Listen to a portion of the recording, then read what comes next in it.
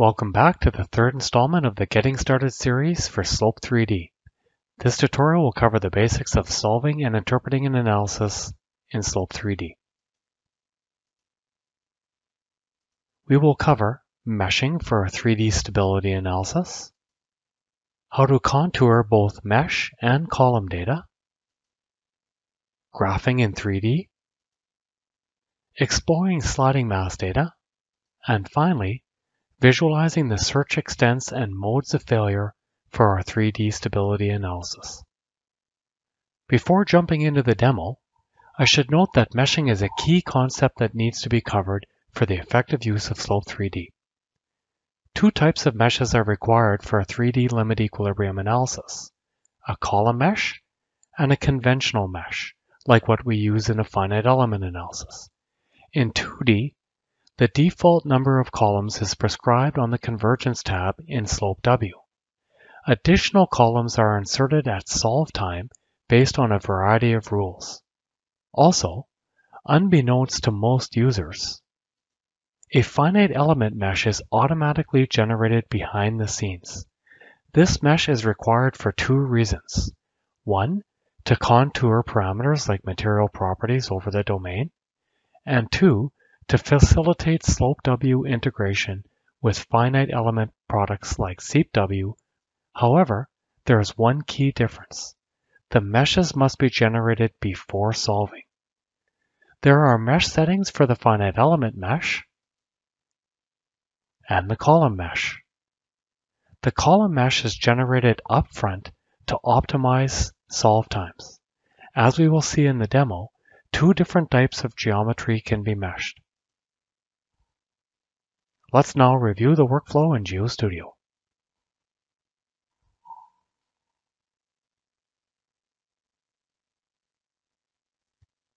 In this file, we have one 2D geometry and one 3D geometry. I'm clicked on the first analysis, labeled No Anisotropy 3D, and in this simple problem, we've imported the 2D geometry, extruded it, and then continue to define our key slope stability parameters. For this problem, we are using the entry-exit search option, and the analysis type is set to Morgenstern and Price. The pore pressures are being defined using a piezometric surface. Now that I have this all set up, I could go and immediately try and solve. However, I would receive a warning that a mesh has not been generated. As mentioned in the PowerPoint, the first step of solving a 3D limit equilibrium analysis in GeoStudio is to generate a mesh. The first thing to note is we have a geometry to mesh at the top of this dialog box. Lower down, there's a SLOPE3D specific setting. Focusing first on the geometry, there are two options: parametric geometry or geological model volumes. In this file, I have created the geometry directly in GeoStudio and therefore need to mesh the parametric geometry.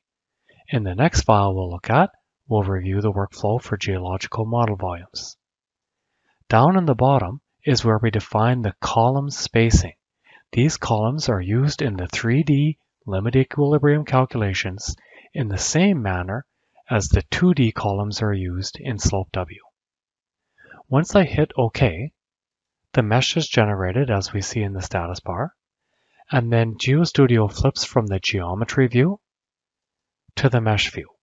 In the mesh view, by default, we are viewing the finite element mesh.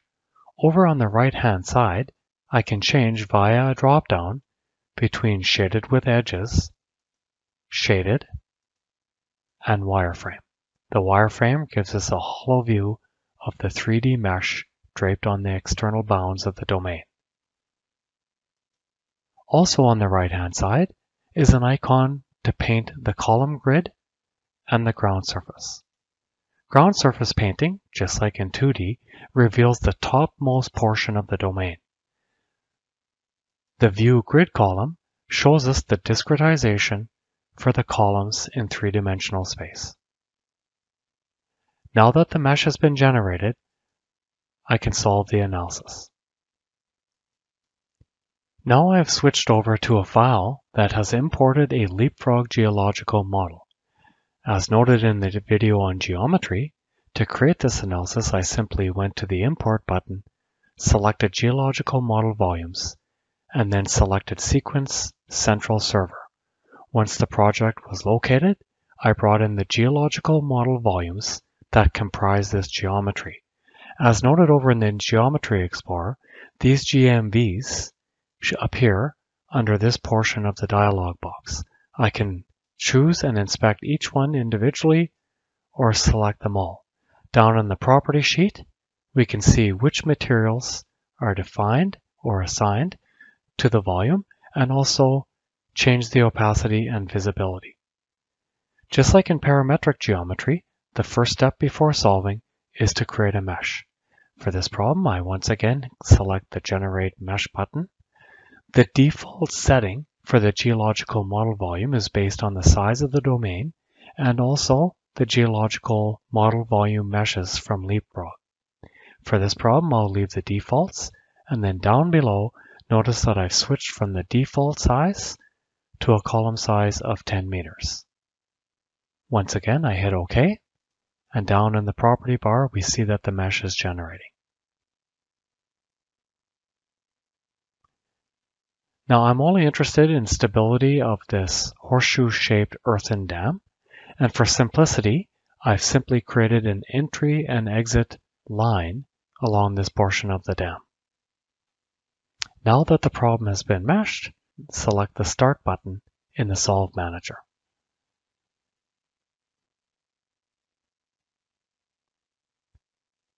Once solving is complete, we automatically flip over to Results View. The data that's available to us is basically the same as SLOPE3D. Down in the bottom left, we see the slip surfaces docking window, which allows us to select and review the factor of safety for different slip surfaces.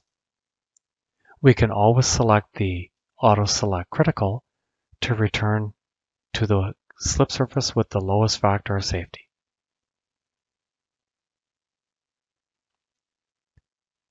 Under the Contour option, we now see two tabs. The first one is to contour data on the domain. The second one is to contour data on the columns. At current, I am showing a contour of the effective normal stress at the base of the column.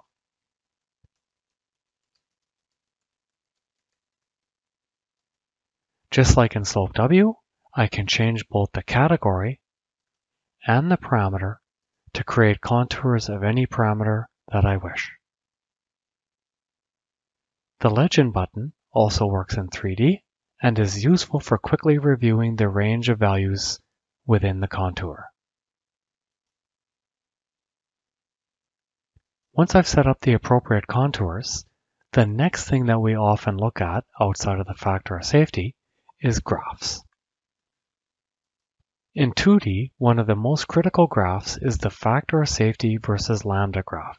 In 3D, we now have two different factor of safety versus lambda graphs. The first one is factor of safety versus lambda in the x direction. The second is factor of safety in the z direction. Just like in 2D, it is important to review these graphs and make sure that the crossover between the force and moment factor of safety lines in both directions is unambiguous. The third graph that is indicative of the quality of convergence is the factor of safety versus sliding direction. For this particular problem, we see that the crossover point was at a sliding direction of 313 degrees. If I close this dialog box and select the top of the rotation cube, we realize that north is facing in the negative z-axis direction, and the sliding direction, like strike and dip or dip and dip direction, is measured clockwise from north. And so, if we look at this sliding mass right here, north is pointing upwards on the screen, and so to the right is 90 degrees, straight downwards is 180, 270 to the west, and 310 would be somewhere in this direction, which again, given the geometry, makes really good physical sense. Also, we can graph all the other parameters that are available to us in 2D. So for example, I could add a graph, rename it effective normal stress, and then from the drop-down, we would select base stresses, effective normal stresses. Notice that this graph is not continuous. Each line represents the columns in the x direction at a constant z.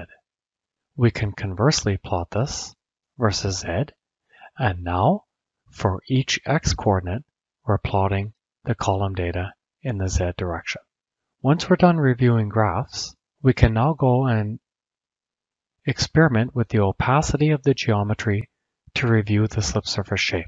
Over in the Geometry Explorer, I'm going to select all the solids and change the opacity to 0. Once I click out into the drawing space, we can now see the three-dimensional sliding mass floating in space. The contours that are painted at the top of each column are also painted on the bottom of each column. If I choose another slip surface, then we see not only the factor of safety of this slip surface, but again, the shape. Okay, the next thing to note is we can select View Result Information, zoom in, and select any individual column, just like we do in 2D, to review all the different data. Right at the top, you'll notice that the sliding direction is presented, and this data is also presented over in the slip surface docking window and around the 5th column. The X, Y, and Z coordinate for the center of rotation are also presented. Closing this dialog box, we can also click on View Report and View Sliding Mass Information. As the final part of the demo, I will turn on the slip surface color map. Just like in 2D, the slip surface color map allows us to understand the extents of the slip surface search and also get a handle on the different modes of failure. And then selecting Show All.